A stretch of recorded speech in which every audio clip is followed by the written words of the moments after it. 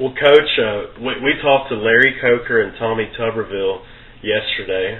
We interviewed them yesterday, and they had high regards for you for, like we just mentioned, getting the University of Miami football program started.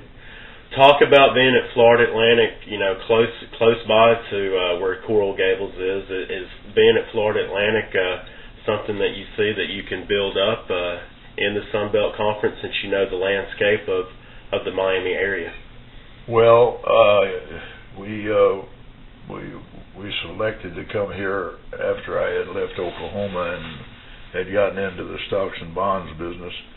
The president of the school asked me if I would be interested in starting a program, and as I studied the situation, it became obvious that Fort Lauderdale, West Palm, and Boca Raton, all three towns north of Miami, had a lot of natural resources to develop a great football program, and that if handled correctly, we could move quickly through the ranks of Division I AA into Division I, get into a conference, build a stadium, and then move into higher levels. We've been doing this now for 12 years. 2 of the 12 years, the first 2 were raising money and building buildings and hiring coaches and getting schedules.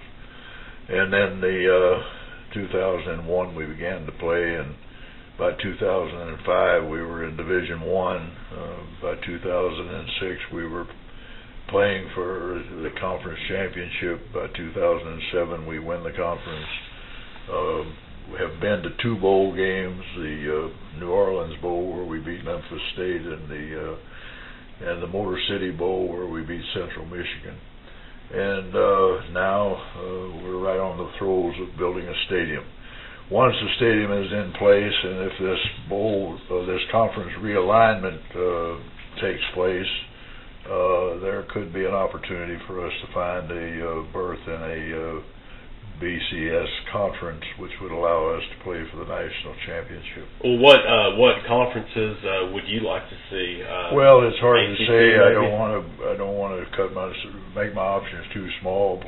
But obviously, the situation with the University of Miami leaving the Big East Conference, now in the ACC, leaves a spot here in South Florida, the 7th largest media market in the nation, leaves that spot available, and we're working hard to be able to fill that position. Well, how much longer do you see yourself coaching at Florida? Well, I've made a commitment. My wife and I have made a commitment that we would do this as long as we're productive, as long as the university thinks that we're the best man for the job, and as long as my God gives me good health.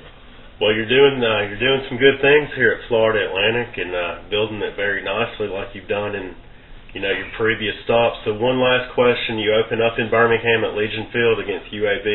What will that mean to you, being back at Legion Field, where you and Bear and even Gene Stallings used to roam the sidelines? Well, memories and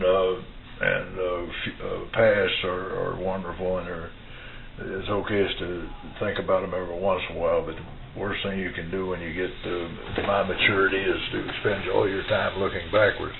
The most important thing with us going into Birmingham this year is that we're going into a program that is on the rise, that had made great strides since our first meeting back 2 years ago, where we got a win, and then they beat us handily last year.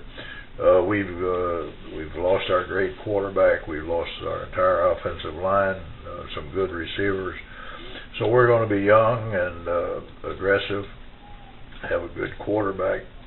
But we have to go up with a defense that can slow them down a little bit, or we have no chance to win. If we could get a win, it would be a great start to our season. If we don't, then we've got to look forward to Michigan State in Detroit, Michigan on the next Saturday after that game. Well, Coach, it was a pleasure catching up with you and talking about a legend in the sport of college football. Appreciate the opportunity, and good luck to you guys. Yeah, Coach, we appreciate it. We want a minute with you off the record here as we finish the interview.